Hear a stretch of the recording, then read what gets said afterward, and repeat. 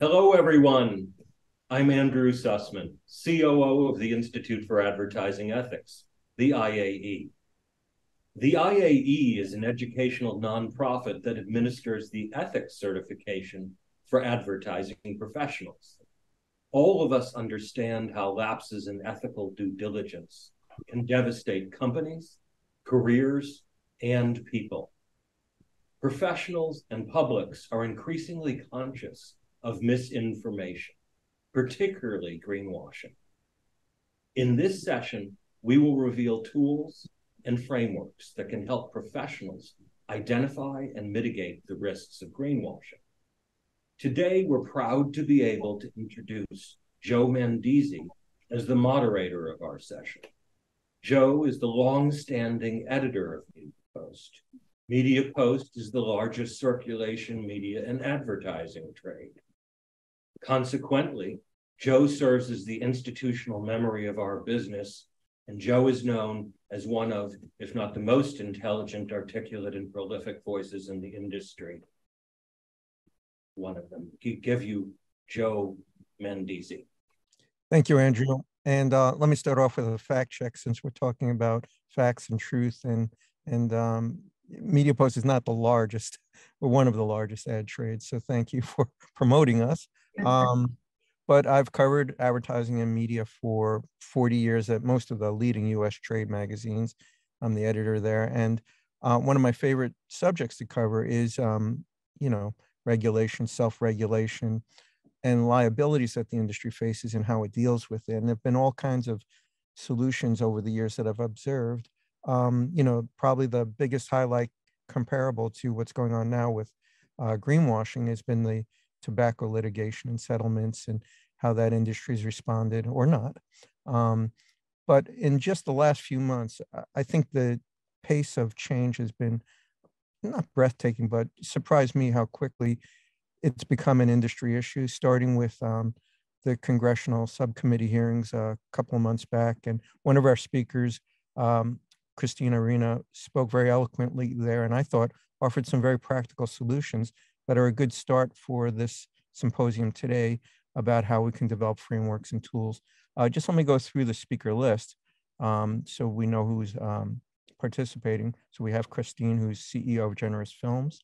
We have Ben Franta, who's Senior Research Fellow for Oxford Sustainable Law Program. He spoke at the last symposium. If you haven't had a chance, you should go back and look at it because it really addressed the issues that led up to today's webinar. Then we have Dr. Steph Hill, who's co-author of the Integrated Framework for Assessing Greenwashing at the University of Leicester. And she's going to really drill down into some what I would describe as a taxonomy for understanding how to manage the process. And then we're going to have Laura Brett, who's Vice President, National Advertising Division of the BBB National Programs, which probably is the best example of a self-regulatory body dealing with messaging and advertising claims in the U.S. right now. So just to wrap up my perspective here, I was a little surprised by some of the disclosures that were made during the congressional hearings in terms of the magnitude and the spectrum, really, of how different agencies, advertisers, and PR firms and some below the line lobbyists and consultants were aggressively trying to, how should I say, displace the truth during this campaign against climate change. And I don't want to editorialize here, but I'm just playing the role as a moderator, so I'm going to speak from the heart. But I think it was revealed that, most of the players are not bad actors. They're probably making mistakes that aren't willful, but negligent. But there are some really bad actors in the pot here too. And as Ben Franta presented in the last symposium, there's a lot of liability here. There's tons of litigation taking place worldwide, in the US too, and the severe penalties. So, during the preamble for this webinar, we spoke a little bit about why industries self-regulate. And yes, the truth is they do it to prevent liabilities and mitigate, dangers that could threaten their businesses and their revenues. But the other thing is, it is a spectrum. There are a lot of people who really care on Madison Avenue about fixing this problem. The major agency holding companies and smaller and independent agencies, many of them have already pledged to net zero and more advanced forms of dealing with climate change, including programs that are taking place now with Ad Net Zero and others to actually reduce carbon emissions generated from advertising and media. So they're on board with that. The problem is they generate revenue from clients who ask them to position a message for them. Just since the congressional hearings, we've already seen one of the big agency holding companies, Interpublic, who was also mentioned in that hearing as a bad actor, made a policy change. They said they're not going to take on any new energy clients that don't adhere to their own corporate policies with regard to net zero.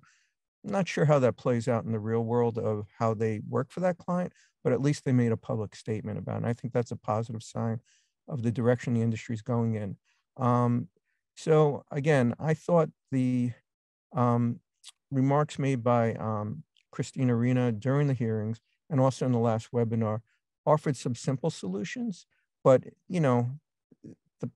putting these things into practice isn't always so easy. So what we're going to hear from all of our speakers today is how do we actually, implement it? How do we build a framework? How do we develop tools for mitigating the liability, but also more importantly, doing the right thing? Look, energy is a part of our society and our world, but there are better and worse ways of promoting brands involved in energy. And I think the most important part to Ms. Arena's point was, it's about disclosure. And lastly, if I could say, over-indexing. I think the biggest takeaway I've taken over the last few months is it isn't necessarily that fossil fuel companies can't make these claims. It's that they are making them disproportionate with what they're really doing in the real world. And I think that's, to me, the hook. And I did write a column, which I labeled omissions offsets. It's kind of a pun on emissions offsets, which a lot of companies use to make their net zero goals. Well, I think an omissions offset, however that gets implemented, is basically saying, if you're going to make this aggressive claim for improving the planet through your energy policies, you better make sure you'll have equal voice or fair play for what you're not doing and what is the proportion of that claim. So on that note, I think this is a good chance to turn it back over to Christine so she could elaborate more on how she's organized this view of greenwashing. So thank you very much. I think we're going to get to Steph Hill to show the framework. Sorry. Joe, if that's okay, because that might be a really nice way to start. Yeah, I apologize. I'm looking at two different sets of notes here. So thank you for cueing me. I'm supposed to do that. So if we could go back to Steph Hill, this is probably the meat of what you're going to see today, because this is a very thoughtful and organized framework. Dr. Hill is a co-author of, but a very high level of academic research explaining what the spectrum currently is and how you can organize claims about climate change and greenwashing. So thank you, Dr. Hill. No problem. Thank you for inviting me. I'm just going to share my screen because this is a framework that works better maybe visually than it does orally.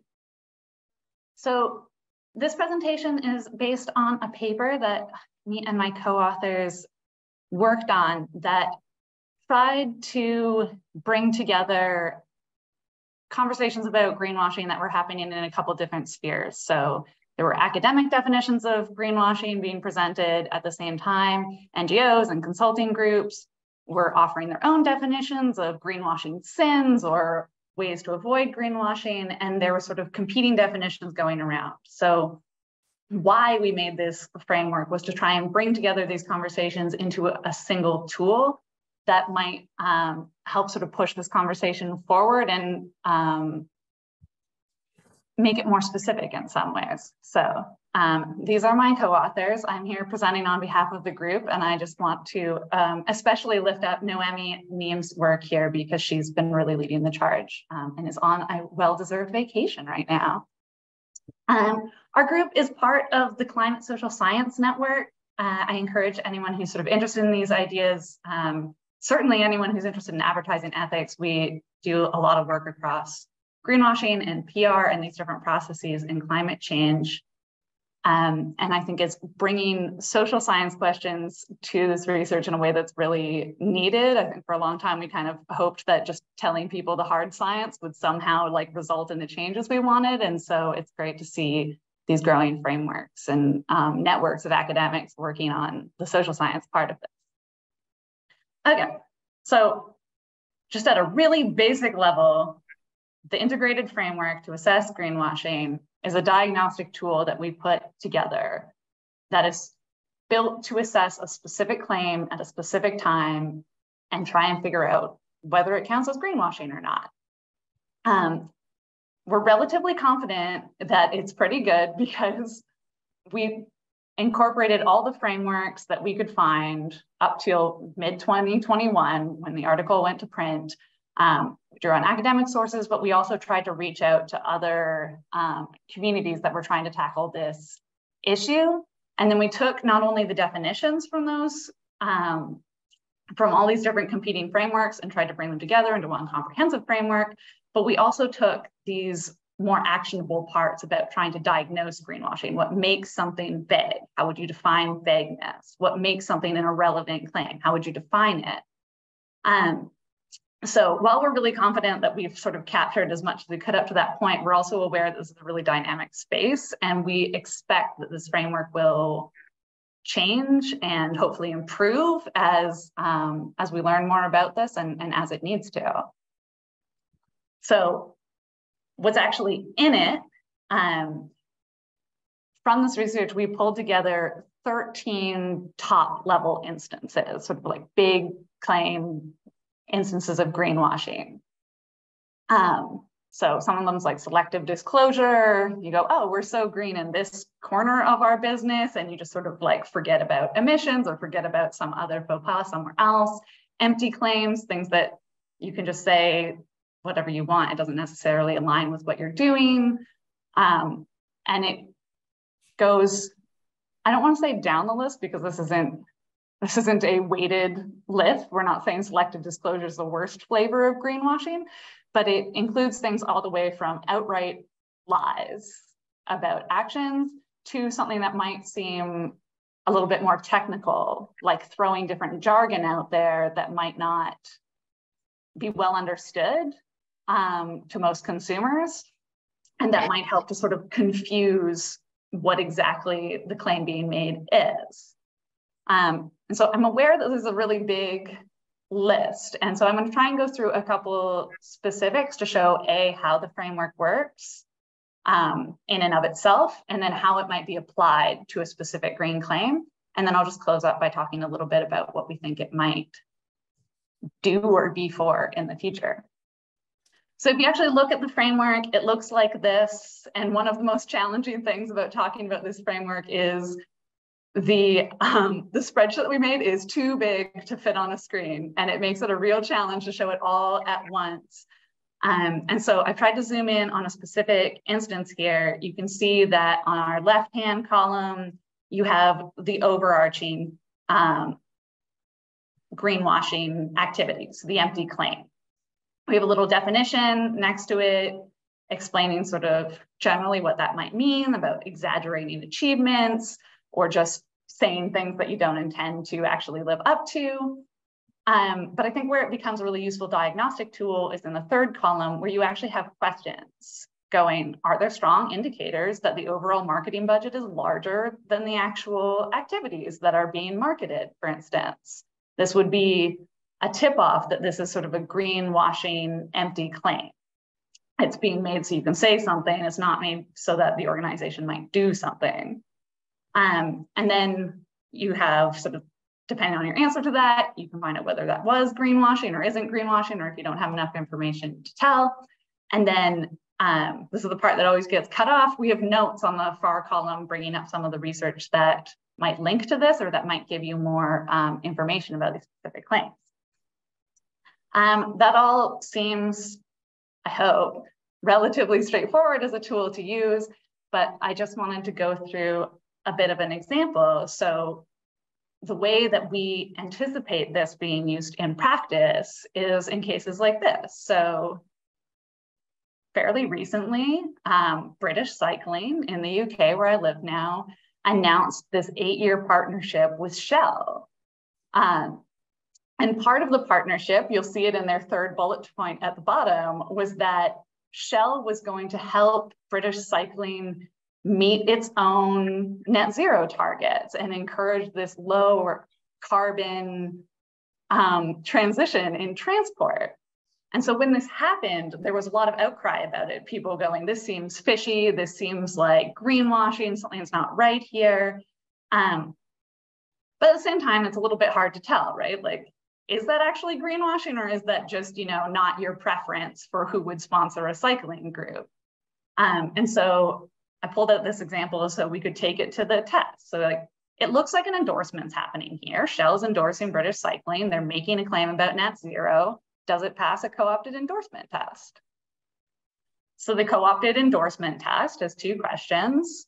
One of them is more about an organization stepping in to sort of like co-sign someone else's claim. But the second one I thought was more relevant to this, which is whether an organization that's receiving funding from another organization that is greenwashing, is it sort of helping to endorse that funding body's greenwash tactics? So in this particular example that I use, British Cycling is definitely receiving payment from Shell and saying that this is part of their own net zero journey, which is co-signing Shell's ostensible net zero journey. And we know from other research that where Shell is on net zero is basically nowhere. It appears to meet what we would call an empty claims test. They say a lot of things, but there's not a lot of proof that they're on track to meet those targets. So under the framework, this endorsement looks like a greenwash. That British Cycling is helping Shell sell this fiction, as far as we know, until they come up with better proof that they're on track for net zero. So with this sort of test in mind, I want to talk a little bit about who we thought this was actually for, what this framework might be used for. We know that there's been activity, and we're going to hear more about this in like legal spaces. We know here in the UK, there's a green claims code, and you can be sued or you can be asked to retract advertising. But we found that a lot of these frameworks didn't account for non-business actors. So they didn't account for certification schemes necessarily. They didn't account for nonprofits and other organizations that might be engaging in greenwashing. And so when we published it, we were hoping that it might be sort of find different life with different organizations depending on their needs. And so far it's looking good. So we've seen it picked up in some academic circles in trying to define instances of greenwashing or use it as a way to interpret communicative activity from different businesses. But we've also seen groups like the Network for Business Sustainability take it as a framework to sort of educate their members about what's greenwashing and what are good practices to sort of make sure that you're not going on the wrong side of that line. So they put together a really great sort of infographic that they're sharing with their members and that I've linked to right there. For the future of this framework, I'm really curious actually, because it does really feel like we're in a point, maybe an inflection point. People are talking about greenwashing a lot, but I feel like they're talking about greenwashing a lot because it's happening a lot. And you're seeing these different tools appear, different legal frameworks appear, and there's sort of competition in this space about how are we going to define it? How are we going to act on it? How are we going to respond to it? And I really hope that this framework is part of sort of a broader response that helps us be coherent about how we're understanding this issue and how we're responding to it. We're seeing it in places like the New Climate Institute report on net zero, on corporate claims. There's a real push for accountability in these spaces, and I really hope that this framework's part of that and can continue to evolve with it. And then I just wanted to close by specifically talking about advertisers and greenwashing. I know there's going to be more on that, but just to sort of set the scene, I think for advertisers, there are some really specific risks and ethical questions that come up about greenwashing. I think the starting point is the content, right? Like, are you putting out ads that are greenwash claims? That's one issue, and that can be within the power of specific ad budgets or specific teams. But there's big questions about industries, like so far as most of the evidence is so far, the fossil fuel industry is not putting forward credible claims to being on track to decarbonize. So can you put a green claim out on behalf of that industry? Would any of it pass? You can also see, like, I know advertising is often hived off from the rest of the organization. So there can be miscommunications between what the organization is actually doing and what they incredibly claim. And then a specific one that I'm really interested in watching is there's a lot of misinformation outlets that are taking advantage of how advertising works online, for instance. And so you can put out the best ad that you can, and it can end up on a misinformation site. And so vetting publications who you're working for and making sure that the credibility is not just with the claim, but also sort of throughout the life cycle of an advertising campaign, for instance. So I hope that sort of sets the stage for this conversation. I'm really curious about the discussions that's going to follow, and I will close it right there. Thanks. Well, thank you, Dr. Hill. On that last note, I think the IAE just did put out a new policy and has a new effort about dealing with what we call advertising fraud, which is when ads show up in nefarious places like misinformation sites. So those initiatives are afoot already. So on that note, now we can hear from Christine Arena, who has some very practical insights about how to deal with greenwashing. Thank you. Well, I would just say that, thank you to Dr. Hill and to the entire team that put together the integrated framework to assess greenwashing. I think that framework is so valuable because it provides our industry with the first shared taxonomy for assessing the validity, the integrity of green claims made. And Joe, like you said in your intro, this is a problem that is worsening. We not only have not only is the quality of greenwashing becoming more distorted, more confusing to consumers, but there is more of it.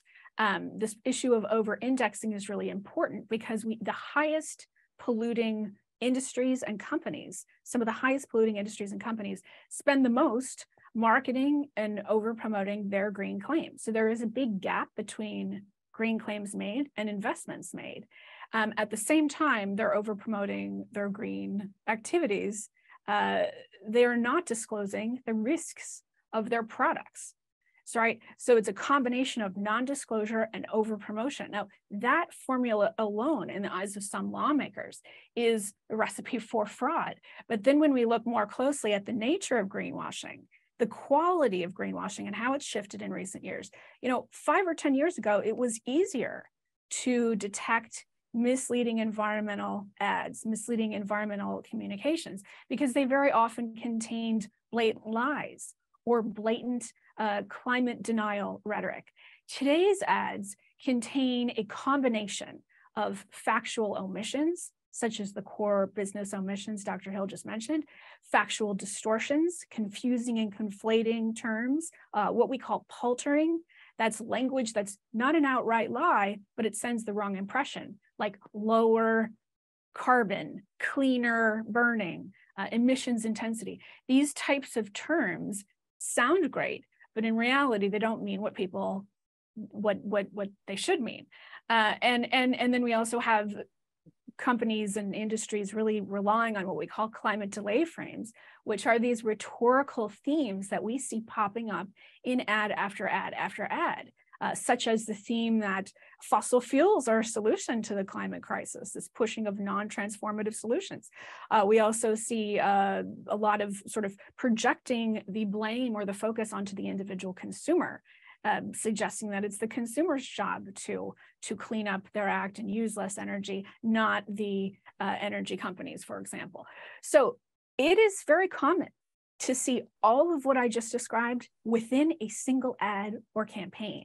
That is why it's so important to have these social science-based frameworks that are rooted in the nature of modern climate disinformation, climate misinformation, and modern greenwashing. If we came together as an industry to acknowledge these current challenges and use these shared taxonomies, I think we would be steps ahead in terms of our effective self-regulation. Our industry self-regulation must focus on the core problems, because those problems are driving risks facing agencies, facing advertisers in terms of litigation. So we have to, as an industry, come together, adopt these proven frameworks and approaches, and really close those gaps. Well, thank you, Christine. So on that note, I did mention that Dr. Franta already did a very in-depth presentation in the last symposium, but specifically, can you speak about how how the industry can apply these types of frameworks to help reduce risk for the ad industry itself, if you can? Absolutely. Thank you so much. So I come at this from the legal perspective and the research perspective. And just to put this in context, since 1986, there have been around 2,000 climate-related lawsuits filed. And that might surprise you. I know it surprised me when I learned that there were climate lawsuits as far back as the 1980s.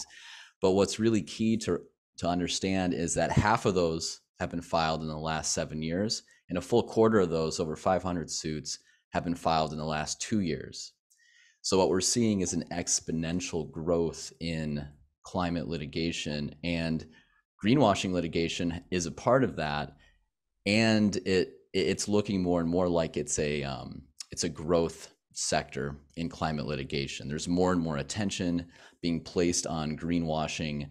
There are already some suits, in particular in the United States, but also elsewhere, that are consumer protection suits that, in essence, in their core, are about, or they include, greenwashing. So this is just to say that this is very live right now, and it looks like it'll keep growing. And as has been discussed, there are a lot of ways of thinking about greenwashing, but there's sort of a rule of thumb that I like to go to, which is, does this statement or omission, does it have a tendency to materially mislead a consumer or an investor, for that matter? But overall, you have to look at it holistically overall in what it says and in what it doesn't say. Does it have a tendency to mislead someone who's not an expert in that field, just a layperson passing by looking at that? And so that's when we get into issues where an advertisement that might be narrowly true, like last year we planted 30,000 trees, say, that might be narrowly true. But if it omits a fact like, but we invested $10 billion in fossil fuel development, that's when the overall picture is misleading for that consumer, for whoever is looking at that message. So it's that overall picture that is very important. I see that as the anchor. That's the thing to keep in mind. But we see the potential for greenwashing and actual greenwashing occurring in a lot of different ways. We see it in terms of what companies are doing, what they're actually doing, and how they're portraying themselves. So this includes things like net zero pledges. It includes things like carbon neutrality assertions, decarbonization statements, things like that. It's when you go to the airport and you see, this flight is carbon neutral, which, as far as I know, is scientifically impossible. You see something like that, I mean, it's a pretty good bet that statement is either actually false or misleading. We also see it in terms of product attributes. So advertising certain products or products in the pipeline in ways that can be misleading. So advertising natural gas as climate friendly or non-polluting. That's an example. We used to see a lot of advertisements to do with biofuels and algae biofuels that promoted that product as being essentially developed and ready and scalable, when in fact none of those things were true. We see a lot of advertising today to do with hydrogen fuel, which is worth a hard look, I think. And we also see it with carbon capture and offsetting. Those are just a couple of areas where we're seeing a lot of potentially misleading communications. Now, how to reduce the risk? I mean, the easy answer is to tell the truth, but of course the truth, it goes beyond just the narrow statement. So there's a phrase I like to remember, which is something can be a micro truth while it's still a macro lie. And that's how we know that it's possible to deceive by leaving out key details, by decontextualizing a statement, by being overly vague, and so on. So that's really the thing to think about, is how to give an overall truthful communication about whatever is being advertised for whatever kind of client that is. And then finally, I just want to note that this is broadly applicable for many sectors, and I think that's also a trend that we're seeing. Obviously, the fossil fuels sector is in some ways the most obvious industry that this faces, because the climate issue has to do with its core product. But we're seeing more and more climate-related advertisements or sustainability-related advertisements from all sorts of sectors, from auto manufacturers to airlines and even financial institutions, banks and so on, who are advertising themselves as being low carbon or on their way to net zero, or advertising specific good deeds while perhaps omitting their own investments in the fossil fuel sector, for example. So there are this is applicable to many sectors, and we're starting to see more and more scrutiny of it. But just to sort of tie it all together, I think it's that look at the ad and think overall, what does this say and what does this not say? And those things together, does it have a tendency to mislead about this product, about this company overall? And I think that's at least a starting point for reducing risk and avoiding greenwashing, because who wants to be subject to liability for greenwashing? I don't think anybody does. So it's going to be it is an important issue, and I think given climate change is going to be with us for a long time, I think this issue will be with us as well. Something to keep in mind. Thanks. Okay. Well, I definitely have a follow-up question for you when we get to the end here, Dr. Franta, but that's very insightful. At this point, we're going to turn over to Laura Brett. In the United States, we actually have laws on the books about misleading claims and advertising fraud.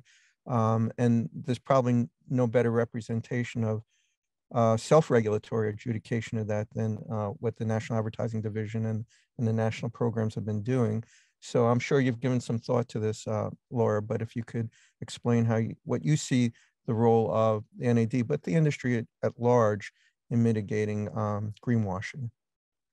Thank you, and I appreciate being invited here to speak about BBB National Programs and National Advertising Division, particularly as we're talking about greenwashing and how to prevent and minimize risks. I heard Christine talk a little earlier about the industry needs to come together and really set some standards and create some accountability around these issues. Well, that's exactly what the advertising industry did in 1971 when it founded BBB National Programs, National Advertising Division. We were founded by the advertising industry to build consumer trust in ads. And right now, BBB National Programs has over a dozen self-regulatory programs, many in advertising, but also in privacy and dispute resolution. But we see greenwashing as a problem at the National Advertising Division, and in fact have tried to provide some guidance in the absence of something like the framework that Dr. Hill and her colleagues created. And one of the first things we did in this space actually was open some cases on our own. Most of the cases that we see are brought to us by competitors. A competitor will see a misleading ad claim and challenge it.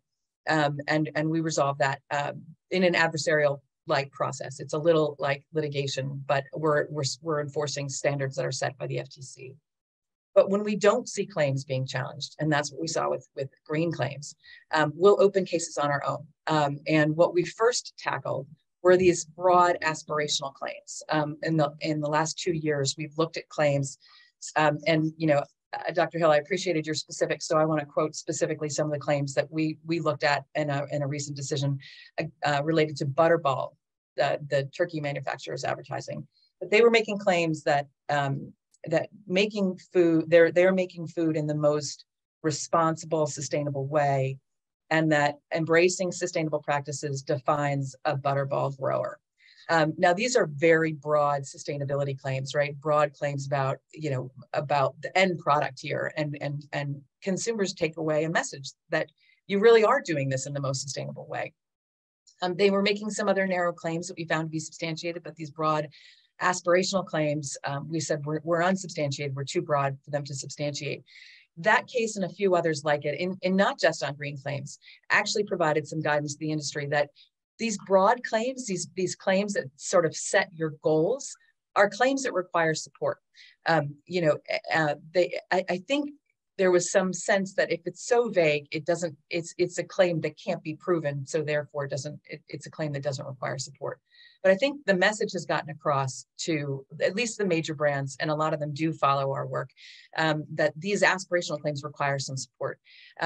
Unfortunately, we're still not seeing a lot of challenges. I mean, the industry advertisers can challenge each other's claims. So if one company gets this right, they're putting claims out in the marketplace about carbon neutrality or net zero, that they know that they're supporting with a 20 or 30-year plan to achieve that, and they understand how to achieve it and how to get there. They can challenge a competitor who's making those claims, but they know hasn't done the hard work to make that plan.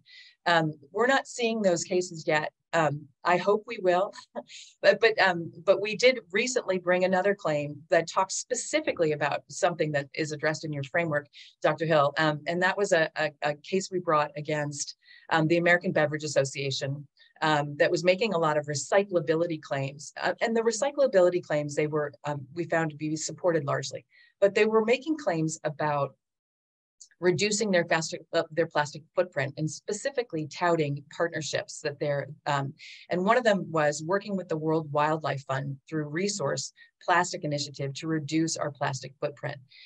We recommended they discontinue that claim because they are tracking the plastic footprint worldwide.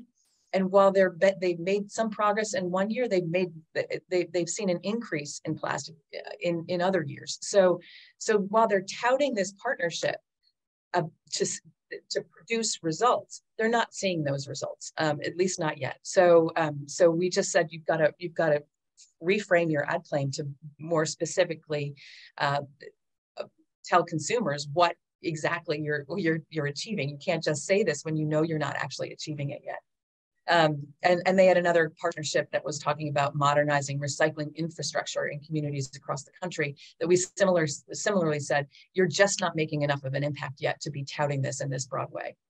So there is an opportunity for businesses to really reduce risk by supporting their own claims and then building consumer trust in these claims by challenging competitors. There's also an opportunity for the advertising industry to come together again and adopt standards, and I think Dr. Hill's framework is a really great place to start.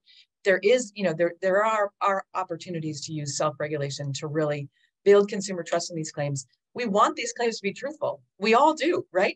We all want companies to be doing the right thing and to be good stewards of our environment, but we don't want them to tell consumers they're being good stewards if they're not. And I think there are ways to minimize risk, and I think self-regulation can be a major part of this. Okay. Well, I have a lot of questions, but I wanted to ask, was there anybody else participating from the IAE who wanted to do a follow-up at this point, or can I just go right into it? Ben, right? Yeah, Ben Downing, are you on? I sure am, Joe. So I will give, perhaps for a couple of minutes, our perspective from Madison Avenue, in as much as I can, and our perspective here at Havas. So I think what Dr. Franta set the context for in the previous session and today is that litigation and legislation is coming. We should be aware that this is a very real and in some cases existential risk. We're already seeing quite muscular action. So HSBC here in the UK has been told, for instance, that it must in future acknowledge its role in the climate crisis after misleading COP26 campaign. And H&M, I believe in the US, finds itself in court again around their conscious choice collection. Now, I don't believe that anyone in this industry, or rather I should say the vast majority of folks in this industry, act with malice or deliberate intent to deceive or produce malpractice. I think the need is for education, and that's why this group is so important and why we must turn to you as leaders, but also to our colleagues in academia for these frameworks. This is complex, it's thoughtful. Sometimes we need to take a step back and produce work that has concrete grounding, which Dr. Hill has been kind enough to share today.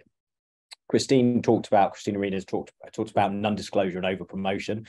These are particularly complex, right, in the ad creation process, but also where those ads are showing up. Now, there's lots of good work already being done in the industry. Joe, you talked about AdNet Zero at the start. We also have Changed the Brief here in the UK, which allows us to sort of challenge and think about briefs.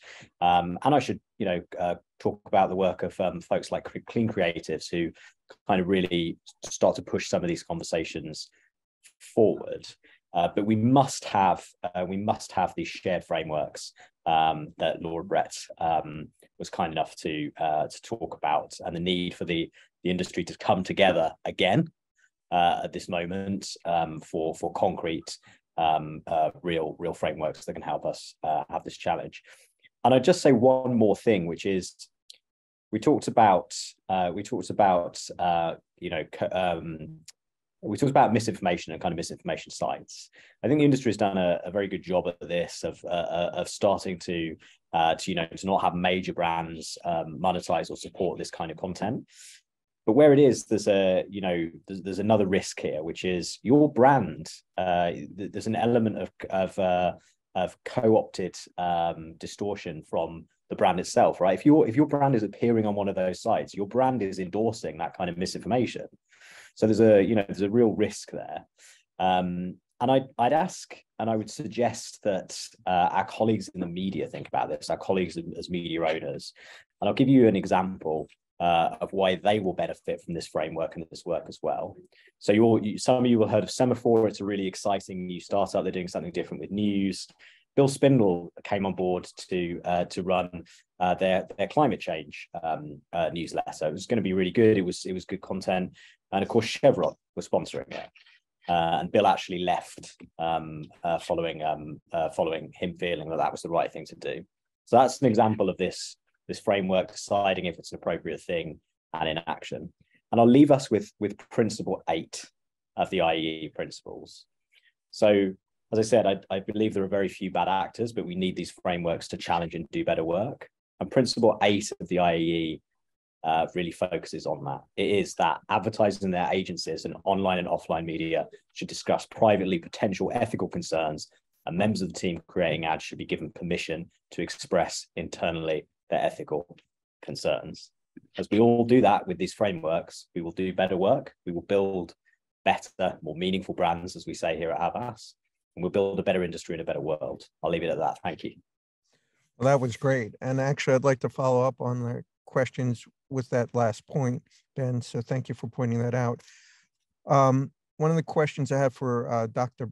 Franta is, in all of those civil penalties and litigations that have taken place, have any of them exposed ad agencies directly themselves? Remember, it's the role of an ad agency or a PR firm or a lobbyist to present their client in the best possible light. So it's their tendency to promote it with what they have, unless there are laws or regulations or self-regulations to prevent it. So one of the things I want to know is, has there been direct exposure to agencies for any of these claims? And secondly, how would he advise agencies pushing back? And I'd also like to hear you, Ben, you alluded to it a little bit here. You know, Havas has a very ethical approach to this. I think you have a lot of research invested in this, the meaningful brand studies, some of the more recent things you've been doing with programmatic, where it's part of your consultative approach to your clients. But I don't think all agencies do this. So basically, how does the ad industry push back on its fossil fuel clients? Thanks so much for those questions. So, have PR companies and ad agencies been held directly liable for this sort of greenwashing activity? Yet, to my knowledge, no. To my knowledge, no. And if anyone knows of any instance, please do let me know. I would say no, not yet, because the law does evolve, and there are a couple of other cautionary notes to place on this. So typically, it is the manufacturer of the product that is held liable. So it'd be the client. But two notes. One, we saw in the recent opioid litigation in the United States that some of the strategic advisors for the industry, McKinsey in that instance, was held liable. And so I think that strikes a cautionary note in this space as well. And two, even when there's not, primary liability, there's reputational damage, because that, it does not look good when it's splashed all over the place that, this ad agency or PR company helped the industry greenwash. But it's a great question. And it's one of these really important questions that I think has not yet been resolved yet quite, but it's a really important one to keep in mind. And I'll leave it at that for that. Ben, any practical tools or suggestions for how agencies can push back and make sure their clients aren't overclaiming or over-indexing their claims? Yeah, absolutely. I mean, I think the principle is one that the BBB National Programs was founded on, which is connecting with consumer trust, right? So we have the Meaningful Brand Survey. It's 400,000 global citizens. We do it in about 30 countries now. And it consistently shows that consumers expect brands to play a good role in their lives, and they expect them to be effective in change. But the last one we did was called The Age of Cynicism, because consumers are increasingly smart, increasingly cynical, and they understand, right? They start to identify misleading claims where ads are selling them something that isn't true, or showing them something that isn't true. So there is an issue with consumer trust. The way to do that is through better briefs. So Change the Brief is worth checking out. It allows a way of getting to challenge the brief whilst representing, of course, brands in the best possible light. I would also say, and shameless plug for the IAE here, I would say the CEAE certification starts to give some of that framework and help.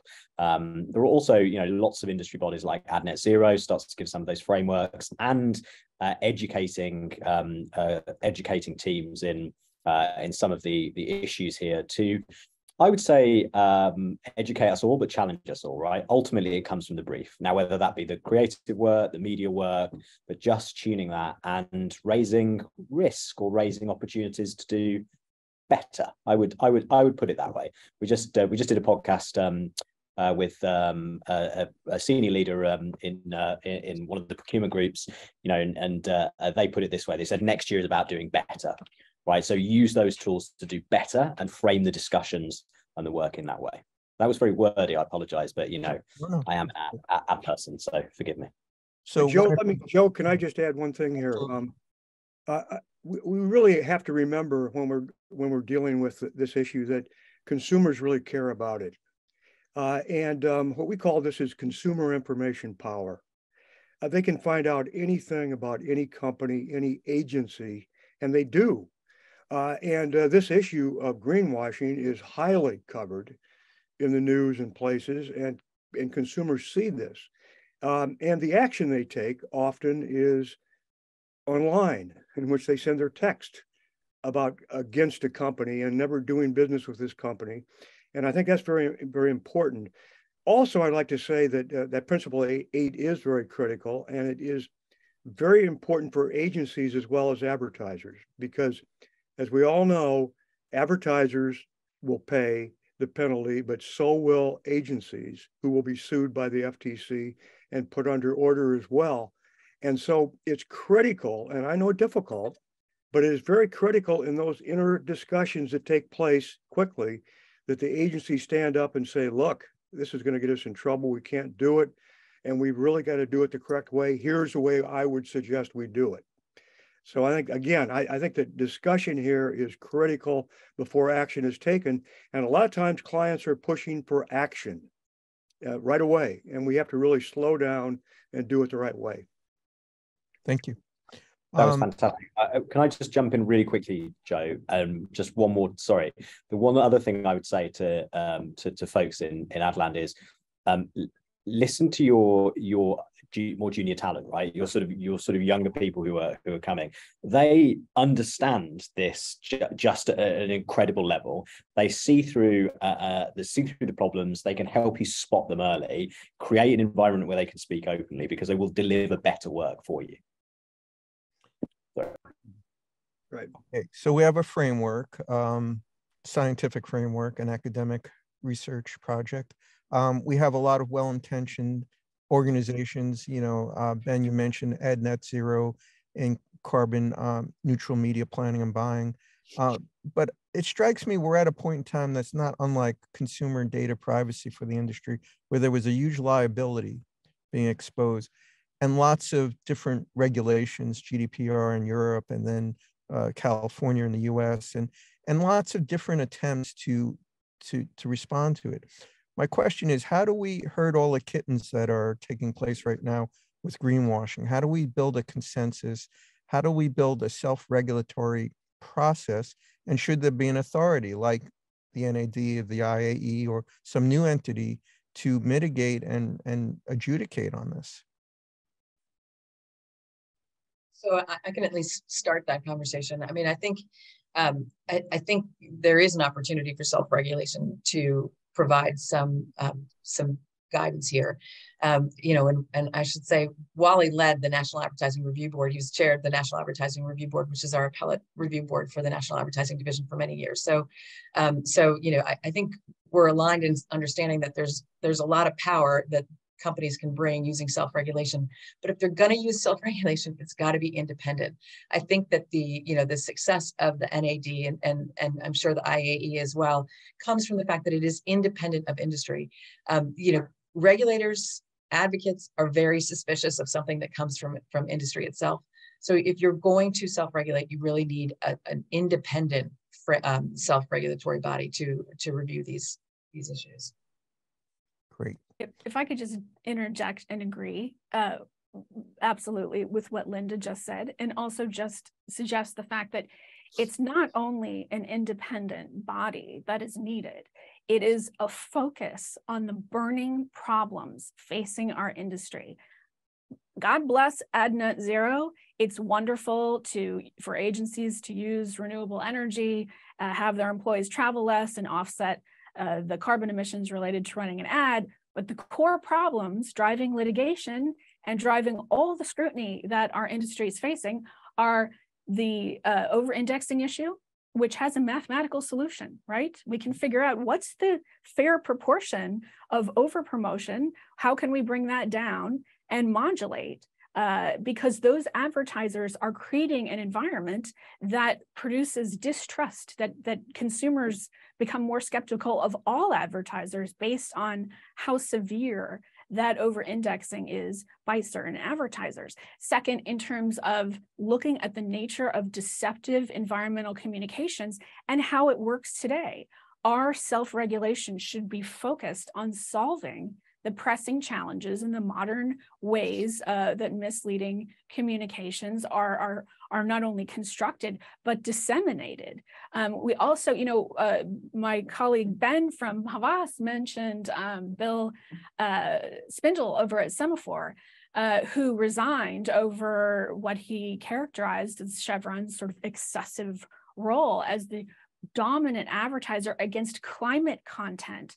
Now, the problem that Mr. Spindle pointed out is not unique to Semaphore. That is a systemic problem. Almost all climate content, climate newsletters, are sponsored by energy companies. New York Times, Politico, Washington Post, all allow fossil fuel advertising against that climate content. And sometimes that advertising takes the form of an advertorial that is difficult for an average person to discern whether that's actual editorial or an ad. So these problems have solutions. It's going to take more than an agency brief. It's going to take an independent body, and it's going to take a focus on the driving challenges that we need to solve. And by solving these challenges, we will not only be protecting ourselves as agencies, as brand leads, but I think we will be improving the integrity of all communications that we produce if we abide by these standards. Well, so many questions. Let me get to, because we want to be practical here and offer tools to the industry. How do we ratify what you're talking about, Christine? How do we take that mathematical calculator that you talk about and you can illustrate and create an industry standard so everybody? The problem with net zero now is there's no unified carbon calculator for media. We're still working on that. How do we take this science and apply it in a way that people can use it? Well, first of all, again, the framework will help us proactively identify omissions and distortions that are very prevalent in most greenwashed ads. So we have a tool, we have the indicator questions.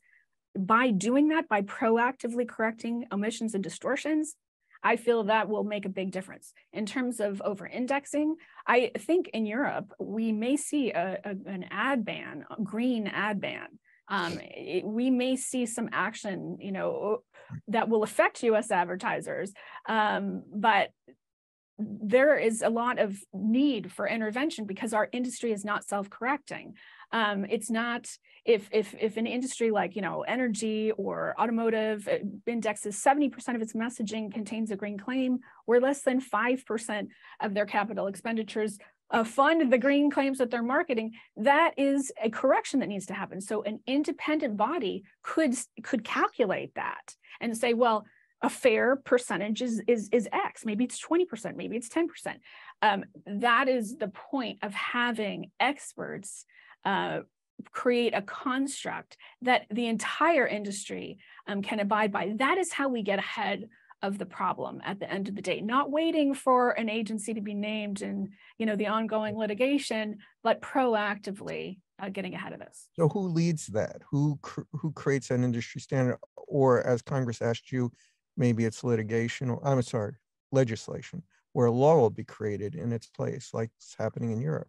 Who's going to lead a self-regulated industry initiative based on this science? I think the group doesn't exist yet, and I think it should be a consortium of existing groups that do exist, including Linda's group. So that's my opinion, having worked on this for 7 years and looking at the documents and looking at the trends and litigation trends and so forth. I really do believe it's a consortium solution, but we need clear standards, and those standards need to be revisited on a periodic basis. And I think IAE really wants to bring those groups together. I mean, I think that is our job. This has been very helpful, and we really want to bring the groups together to solve these issues. If I could interject one more question, I want to push back a little bit what Christine said about the Semaphore example of Chevron sponsoring the editorial content, and ask, aren't fossil fuel companies doing a good thing if they're providing advertising dollars to support and sustain wholesome, legitimate editorial coverage of climate policy and change? And why is that bad? And I understand it over-indexes their public reputation, but it's doing it in the right way, where they're, to Wally's point, it's about consumer information power. If journalists are out there, that's how they get educated, right? So, where is the line? I know native content, where the New York Times is publishing pieces for Exxon, that's one thing, but why shouldn't fossil fuel companies sponsor good, wholesome journalism? I would like to answer this, or Ben, Franta, would you like to answer this? Sure. Just a thought. I think the problem isn't the sponsorship per se. The problem is the misleading advertising. It's the misleading communication. So, I think it's absolutely right that it comes in degrees. Some of these brought to you by Chevron, just to use that as the example, brought to you by Chevron, and by the way, we're a clean energy company, that contains the misleading communication within the advertisement. But, arguably, even a climate story that just says brought to you by Chevron, that sort of gives a misleading impression by association. Now, I don't know, that I think maybe that would be harder to argue in a case. But, for the time being, we're seeing a lot of arguably misleading communications in the ad itself. That Chevron is spending a lot of money on carbon capture. That's the classic example of, I personally saw an ad like this from ExxonMobil not too long ago that said, hey, we spent $1 million or something like that last year, the year before, on carbon capture, and then omitting how much they spent on fossil fuel, of course. So it's giving that overall misleading impression of the company's activities. That's the problem. Okay. So it's that strings attached sponsorship, essentially. I would also say, yeah, there's data that shows that fossil fuel influence absolutely affects the integrity of academic research. So when fossil fuel companies sponsor academic research, it tends to bias that research. Peer-reviewed studies show that. Similar studies show the same trend in journalism. Now, whether that bias is real or perceived, there is, this was Bill Spindle's point.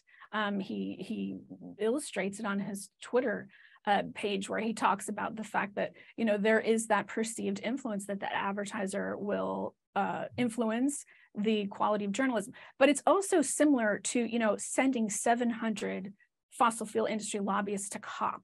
They're not there to sell products. They're not advertising their products. They're there to influence the way people think about climate change and what the real solutions are. If you look at the content of all of the ads they're running against these editorials, to Ben's point, they are, again, marketing themselves as solutionists to a problem they have yet to fully acknowledge they are causing, while not disclosing their contributions to that challenge. So therein lies the problem. Can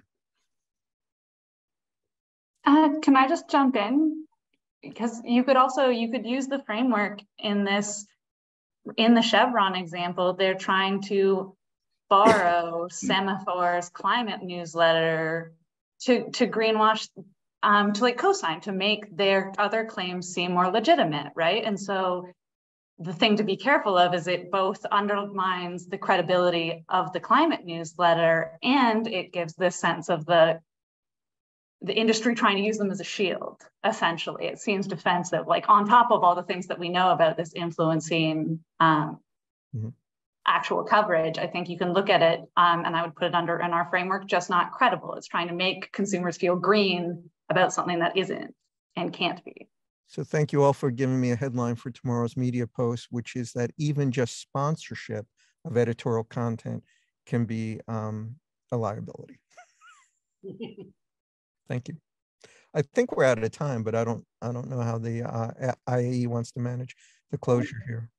Like you, Joe, to our promise of the time. So thank you so much. And next week, everyone on this call will receive follow-up frameworks and tools that can be easily applied at work. The IAE is an all-stakeholder organization. Like Wally mentioned, we welcome collaboration from all parties. Visit our website, iaethics.org. Call us at 212-209-3999 for more information. Many thanks to our moderator, Joe, and our panel, and you, the community, for your interest and your attention. Thank you once again, and have an excellent rest of your day.